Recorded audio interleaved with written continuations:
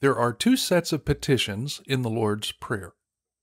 The first is vertical, focusing on God, where we ask for our Father's name to be hallowed, for His kingdom to come, and for His will to be done on earth as it is in heaven.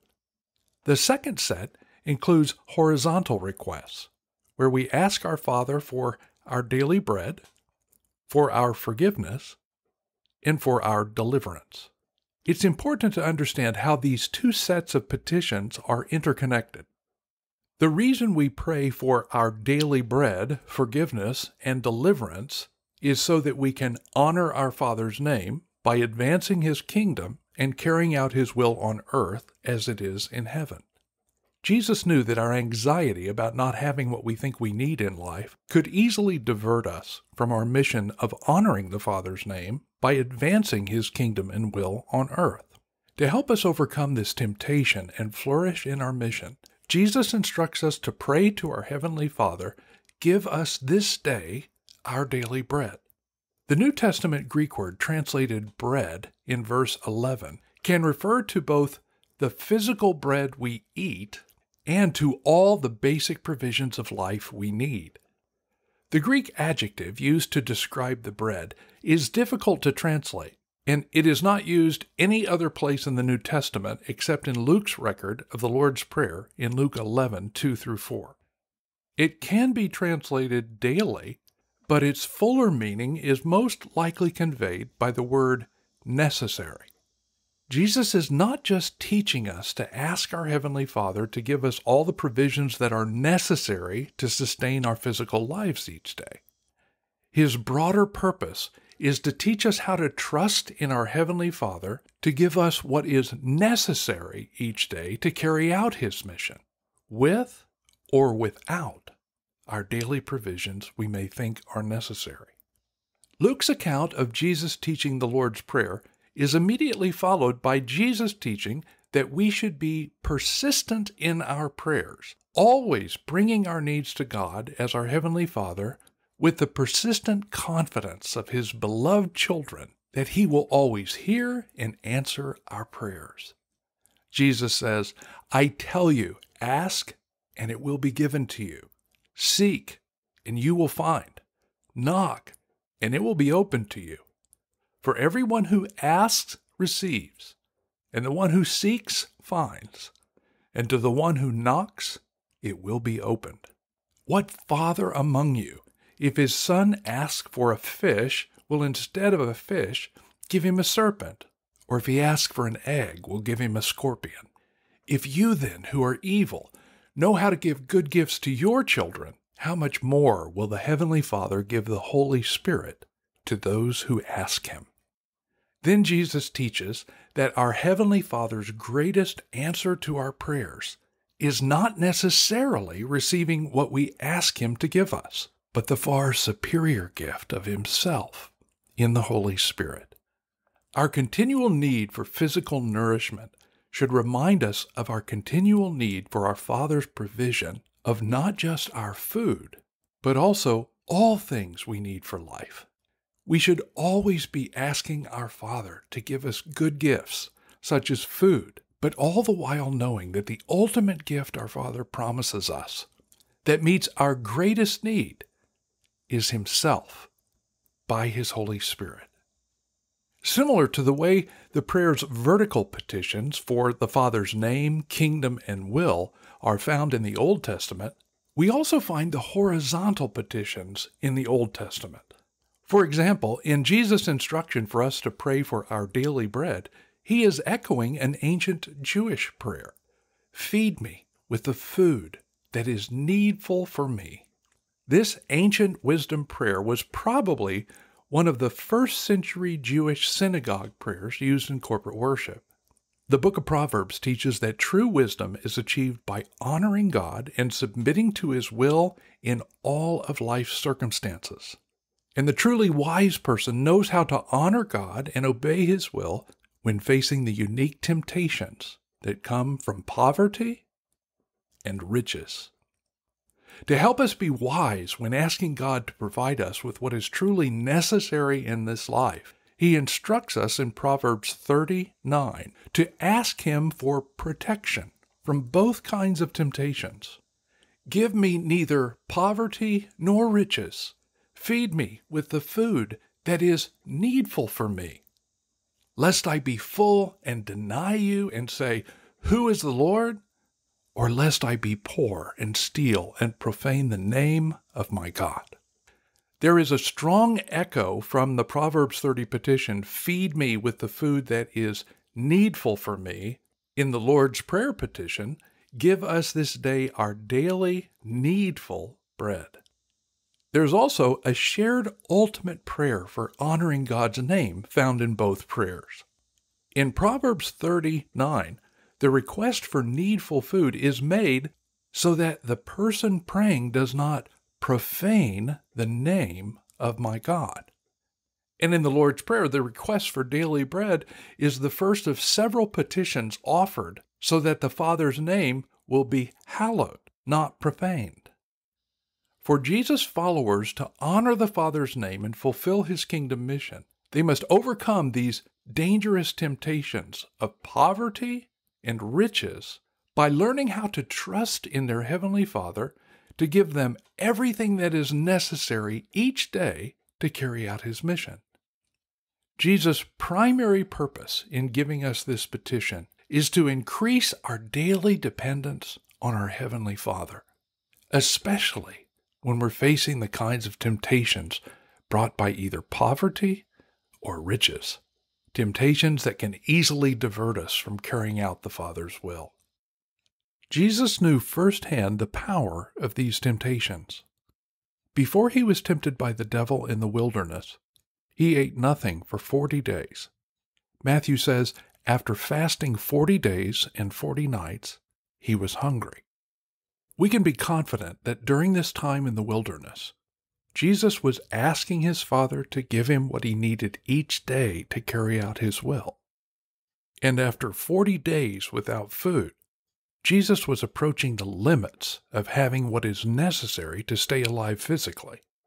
Satan seized this vulnerable moment to tempt Jesus to stop trusting in His Father to provide what He needed and start trusting in His own ability by turning stones into bread.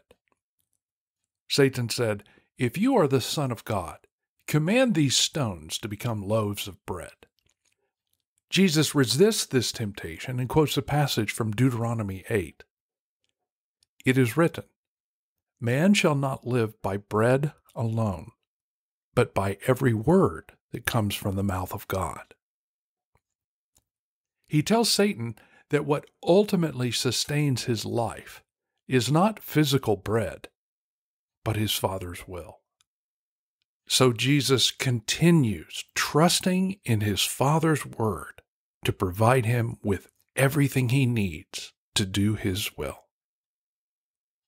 Later, when His disciples became concerned that Jesus had not eaten in a while, they urged Him to eat. Jesus responded by saying, I have food to eat that you do not know about. So the disciples said to one another, Has anyone brought Him something to eat?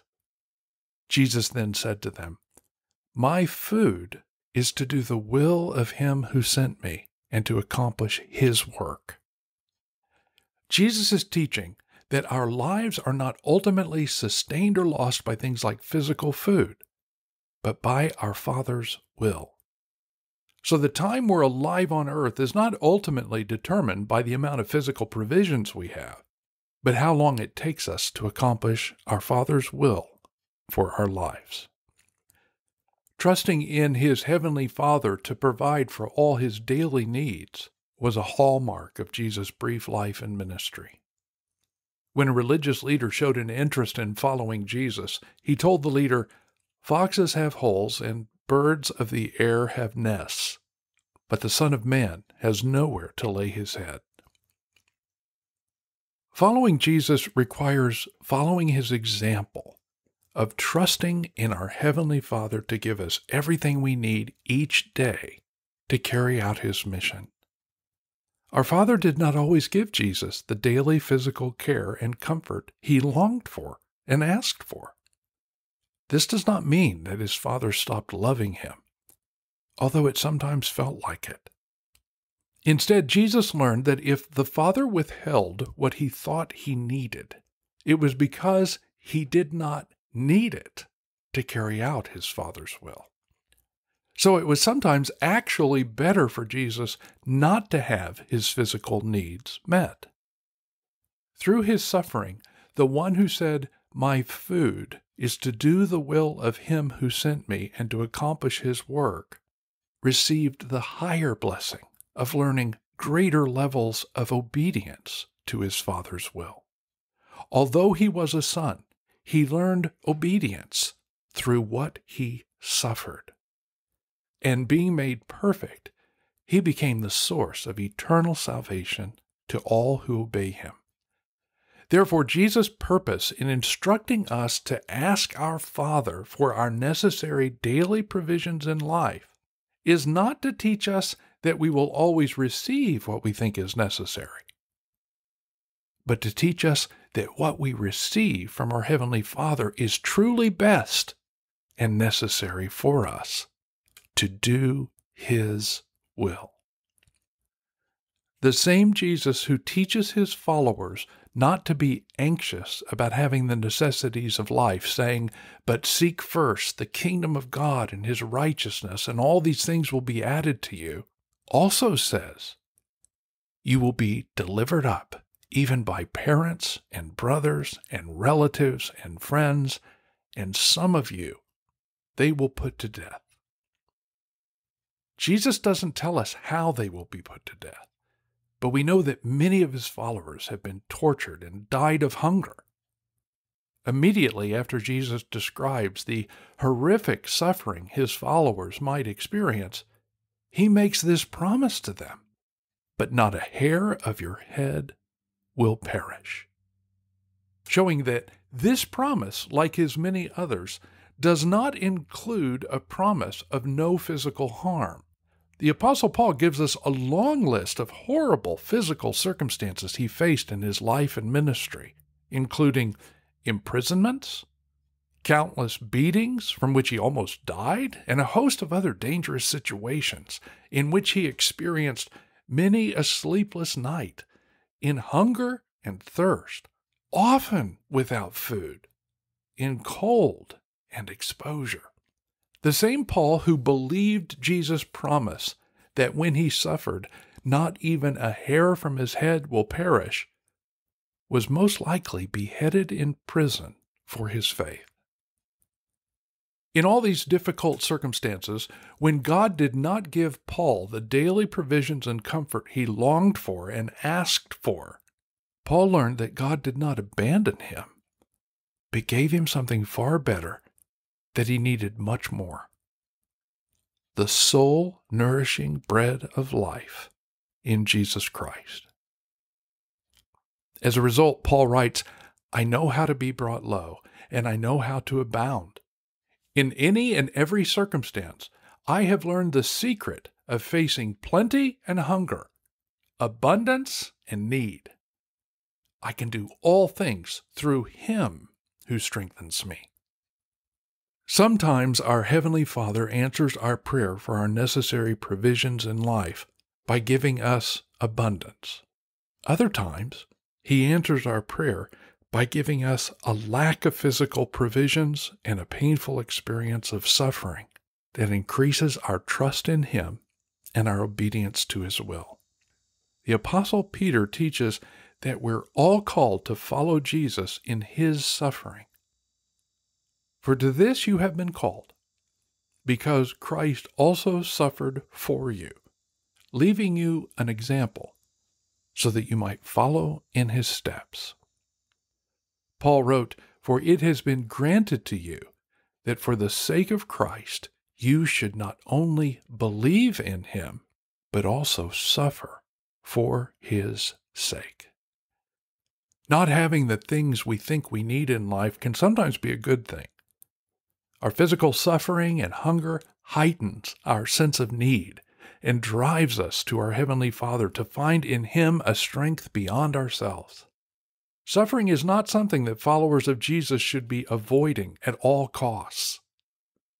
If Jesus learned obedience to the Father's will through the things he suffered, are his followers above their master? Therefore, in any and every circumstance, when facing plenty or hunger, Jesus instructs us to keep asking our Heavenly Father to give us each day exactly what we need to honor his name and carry out his will, and then trust in him and his promise to give us exactly what we need.